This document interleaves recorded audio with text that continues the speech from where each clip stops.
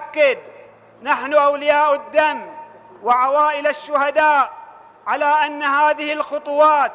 والإجراءات لن تثنينا ولن تثني أبناء شعبنا الصابر عن مواصلة طريق المطالبة بالحقوق الأصلية، وعلى رأسها حق تقرير المصير ومحاكمة قتلة أبنائنا محاكمات عادلة تقتص من القاتلين. وإن علماءنا المخلصين ورموزنا المبدئيين خط أحمر لا نقبل المساس بهم